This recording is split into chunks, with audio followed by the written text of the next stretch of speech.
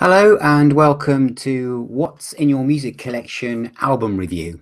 This is going to be something I'm going to try and do as often as I can, as well as organise the Hangouts on Air, which I know we haven't had for a while. And I thought this would be a good way of looking at some releases in depth, especially ones where a flat photograph doesn't seem to do it justice. What I'm going to do for this particular episode is look at the Rainbow box set, called A Light in the Black.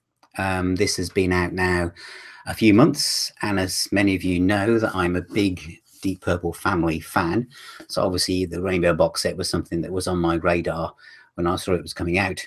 It's actually made of 6 discs, 5 CDs and 1 DVD. It's a pretty sturdy box, so it's not going to get squished or anything, so it's substantial, and I think in the UK it ranges from about 35 to 45 pounds. I would say it's worth about 35 pounds, to be quite honest with you. Right, so what's in the box? Well, in the box is, the first thing you find is a book, and it is a hardback book, which is cool, because normally these things are quite flimsy, but this actually is a proper book. As you can see, there's quite a lot of information in there, and it is very well laid out in chronological order and when things happened. But this is where the first issue comes along, if you like, because on page 15 it mentions the fact that they've managed to source Kill the King and Light in the Black from rehearsal tapes, and Light in the Black is one of the key tracks to those Rainbow fans who love the Ronnie James Dio era. And in fact, as you could probably see, that the box is actually called A Light in the Black. So it becomes a bit of a disappointment when you find out that Light in the Black and Kill the King are not featured on this box set at all. I can only presume that at the last minute, somebody, the powers that be, said maybe we should keep those tracks for something else, and that is a little bit of a disappointment. Anyway, what else is in the box? Also in the box is a poster.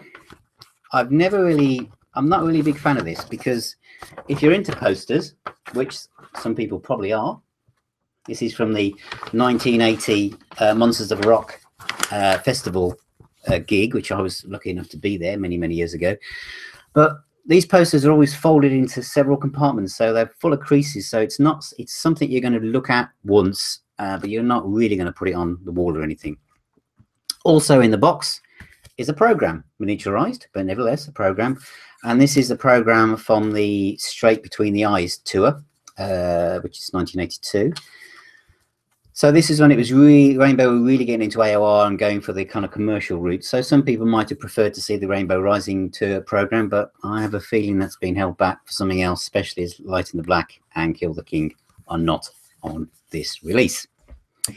That brings us to the discs, of which there are 6 of them. Disc number 1 focuses on the first Rainbow album and goes into Rainbow Rising.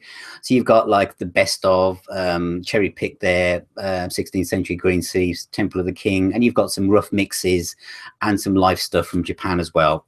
Some of that is already on the deluxe edition of the live album, but one of the tracks isn't. Then you've got disc number 2.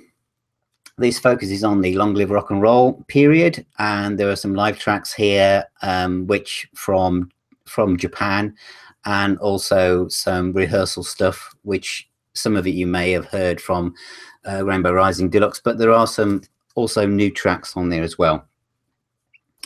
The third disc features the 1979 lineup featuring Gary Bonnet, and there's some instrumental stuff which was on the deluxe edition of Down to Earth, but there is some live stuff from America, which I also believe is probably going to come out towards the end of the year anyway on a different box set. You can see there's a trend here. And Light in the Black disc 4, 1981 to 82. So this is the kind of Straight Between the Eyes stuff. There's some live stuff from Hammersmith Odeon London, which is unreleased, and San Antonio, Texas was a DVD. So some of you who've got a lot of things will know about that already. And then the last CD, disc number 5, features Bent Out of Shape, and there's a lot of live stuff from Cardiff and Wales, some stuff from the last DVD in Japan, 1984, and some outtakes and stuff.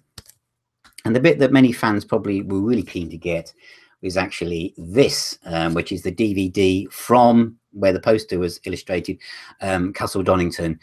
Unfortunately, this is all that exists. What was shown actually on the TV all those years ago. Excuse the cat in the background, he's trying to get into rock and roll as we speak. But it is nevertheless, it's been cleaned up and it is worth watching. So that's the box set.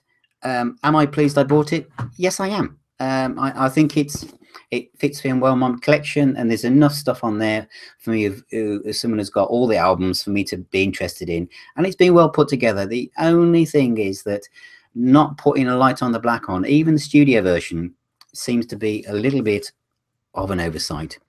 But anyway, I hope you find that useful, and I'll see you on the next review. So thank you very much.